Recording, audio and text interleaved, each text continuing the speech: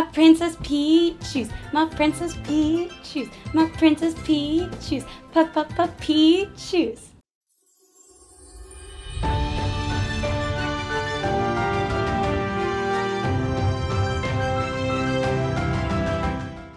Hey adventurers, it's Rachel and welcome back to Looking for Adventure Art, and today we have a super fun DIY for you.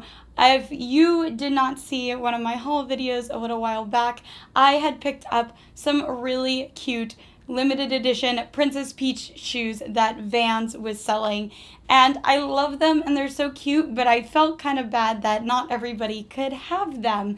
So I decided to come up with an easy DIY that you guys can then have your own favorite comic book themed shoes. I know Mario isn't comic book themed, but we are making our very own comic book themed shoes today, and they are so cute. But I had to do a little something special for this intro because as I was filming this, I know this is coming out later, a few weeks ago, it was my birthday on the 16th, and I was actually filming this video during that period of time, and it just so happened that my boyfriend could not hold it in and got me some super adorable and amazing birthday presents that happened to be the same kind of theme as this video. So I thought I'd show you. So the first thing that he got me was this super cute Pikachu, and it's not because I don't play Pokemon Go. Not that people who play Pokemon Go, there's nothing wrong with that. But I was a 90s kid and I grew up playing Pokemon, and when I go to the gym, I do my abs to the Pokemon theme song and I bake Pokeball cookies, and it is awesome. So I think that this is so cute. Pikachu was always one of my favorites and has the most adorable voice, so what is there not to love about this? He also happened to get me two matching things. The first one is this super adorable Harley Quinn, and the best part about it, in addition to coming with its own little accessories, is that their heads can actually move. So that's a really cute plushie. I think that the box is adorable as well. I love all the sketch drawings on the inside. It is awesome. And originally, the black pair of shoes that you will see me making in the tutorial was going to be Harley Quinn themed, but there wasn't a single comic that I really truly wanted to use for these shoes, and I didn't want to cut up my favorite Mad Love book with Harley and Joker in it. So I instead decided to go with Deadpool. And of course he had to get Deadpool. I love Deadpool. Deadpool is one of my all-time favorite comics. I used to play the video games. And look at how cute this little Deadpool is. Now, I had no idea that he was going to get me Deadpool stuff when I just decided to choose the Deadpool comics for the black pair of shoes that we're making in this video. But it is so adorable, and again, the sketch drawings are so cute. You can't have a Deadpool plushie without a matching Deadpool sweatshirt jacket, and this is so comfy. It fits me. He knows my sizes. He's the best, and it's so cute. And of course, Deadpool was actually the first movie that we ever saw in theaters together, because we like to sit at home and watch movies all the time, but for Valentine's Day, well, after Valentine's Day, we decided to splurge and go see Deadpool in theaters, which blew my mind. I loved it, but I'm biased because I love Deadpool. He also picked up this awesome t-shirt because I am a big Disney nerd, but probably the #1 thing that I am obsessed with is Futurama. I have seen all the seasons and every episode front to back probably about 15 times. I hate to say that, but it is one of my all-time favorite shows.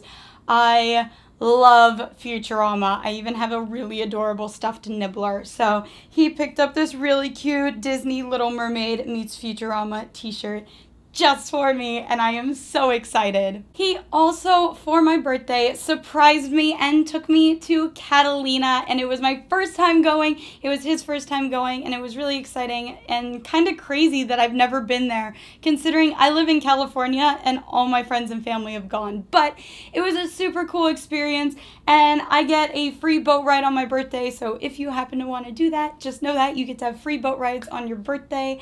And he also picked up this for me, and this was so cute. I had no idea that he brought these things along with him, but it is this adorable necklace, and I think that it is the perfect mix of steampunk, and then it's kind of got like branches like my tree, and it's got some bling, and of course it's blue because it's one of my favorite colors, and it's got kind of a vintagey, really classic feel too. So I think that it is so perfect, and it fits my personality perfectly, and it is adorable, and I absolutely love it.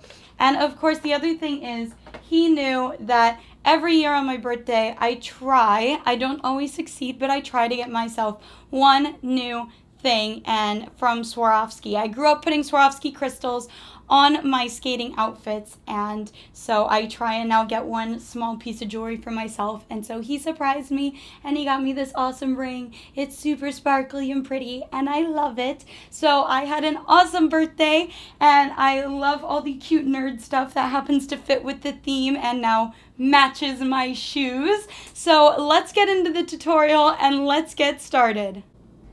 So to get started, the things you will need are a pair of shoes, some comics of your choice, a foam brush, some ribbon, scissors, 3D fabric paint, Mod Podge, preferably in matte, and some Sharpies. Make sure you save those shoelaces that you have taken out of your shoes because we're going to need them for later. So let's get started. To get started, all you're gonna need are a pair of shoes. I happen to pick mine up for really, really cheap at Walmart. And these are just some white shoes and your favorite comic book. So growing up, my favorite was the Archie series. So I love Betty and Veronica. And I just happened to buy one of these at Ralph's. And all you're gonna do to start is you're just gonna pick one of your favorite comics, and you're just gonna start cutting out some of the images. You can cut them out in squares, you can cut out some really cool shapes.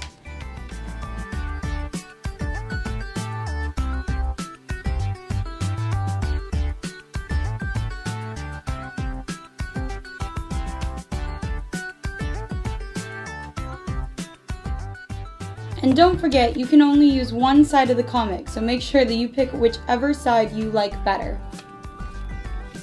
So now that I'm done cutting out all my favorite comic book pieces, I have them all laid out so I can see which ones that I like. And I'm just going to take my Mod Podge, and I am going to put down a layer of Mod Podge in the area of the shoes that I want, which for me is going to be the front and the back. And then I'm going to stick on which comics I want, and then add another layer of Mod Podge over it. Now, one thing that might help as you work on this is to definitely work in small sections. Don't cover the entire front of the shoe because it will start to dry before you can get to putting on your comic book pieces.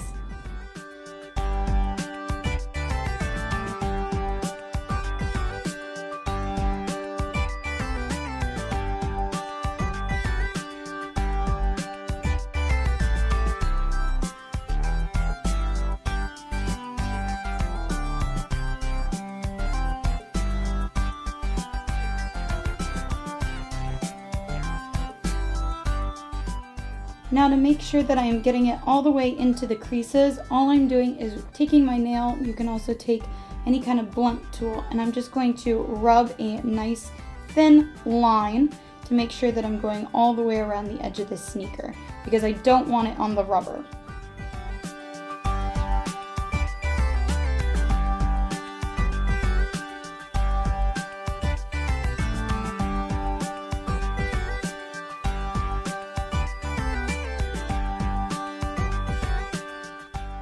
To help make sure that all the comics stay in place, I'm also applying that top coat of Mod Podge as I go around so they don't wiggle and move.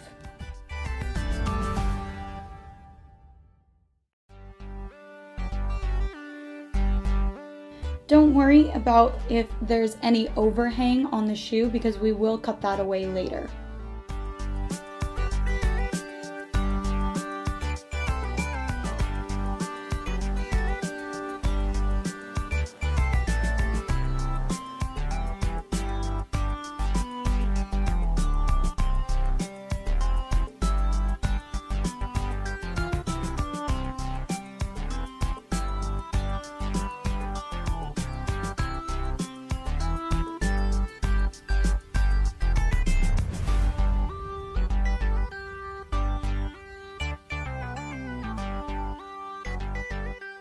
I have finished putting on the comic strips and doing our first layer of Mod Podge, and I waited until they were dry. So now that they're dry, I'm going to use an X-Acto knife to cut off all the excess, because right now they don't really look that pretty or wearable, but we are going to change that once we cut away all of the extra.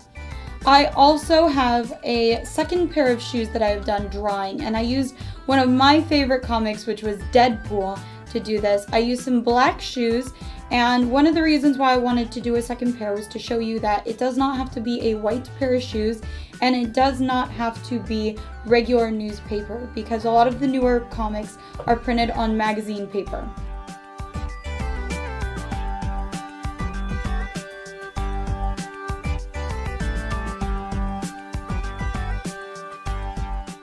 You want to make sure that when you're cutting that you don't press too hard, because you don't want to cut the shoes. You just want to cut the excess paper away. If you happen to get some excess on the rubber sole of the shoe because you put some Mod Podge there, just very, very gently take your X-Acto knife and kind of scrape it away. At this point, it's only the first layer of Mod Podge, so it's not too thick, and you should be able to get most of it off. If you can't get most of it off, don't worry, because we're going to end up putting some of the 3D fabric paint around the edges to cover up any mistakes.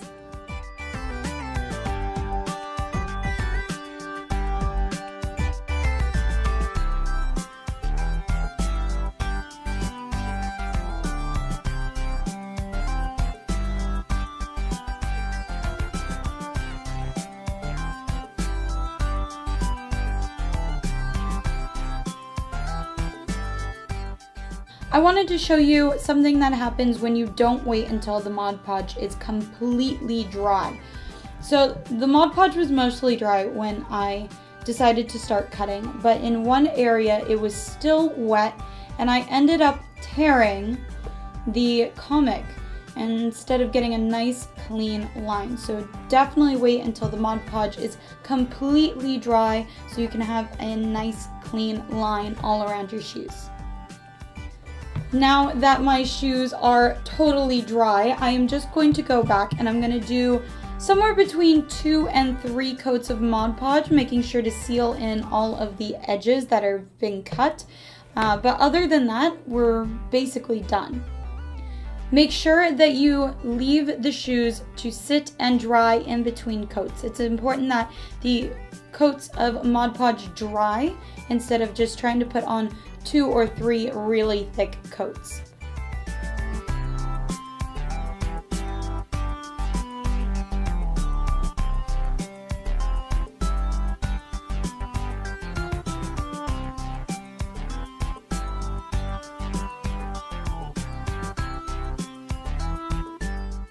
They look so cute! For the back side of the shoe, because it does not have a ridge that I can wrap the comics around, I'm just slightly overlapping the Mod Podge to the shoe itself. I am making such a mess. I have set the shoes aside to dry, and now we are going to take our shoelaces and we are going to decorate them to match our shoes. I'm going to take some Sharpies and I'm just going to draw on the shoelaces and then wait for them to dry. You can do any pattern or any style that you want on them. You could even dip dye them with some sprays or with some tie-dye stuff. You could color them all one color. You could try and do an ombre. You have so many options, but I'm gonna keep it simple and I'm just gonna use some Sharpies.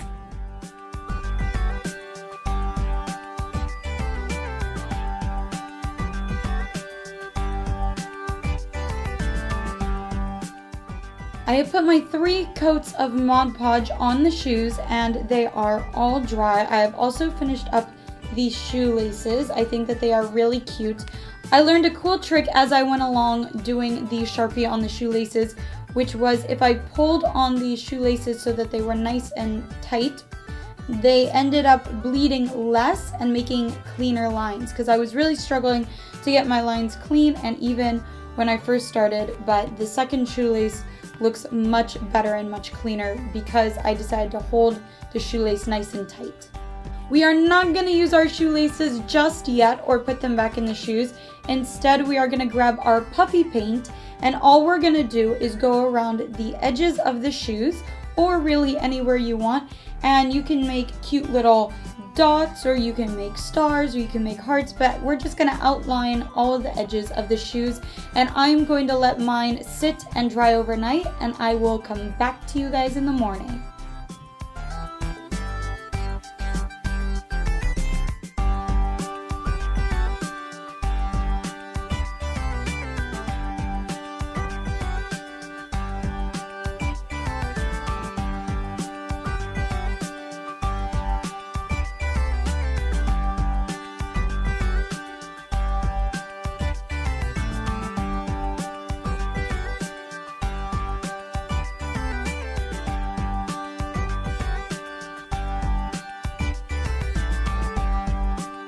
Okay, so I am back. I have been working on these a little bit more. It's actually been 2 days.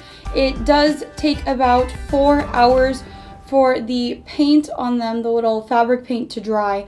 So I have been doing them in sections. I found what is really helpful is when you are doing a section, if you lay it sideways so it doesn't drip. It is a pretty firm paint, so it won't drip a lot, but I did find that on some of the areas it would slide down just a bit, so I have been just propping them up and doing one side of the shoe at a time. I'm just going to continue doing the same process that I have been off camera, on camera, to show you guys a little bit more, but it's nothing special, and then we're almost done.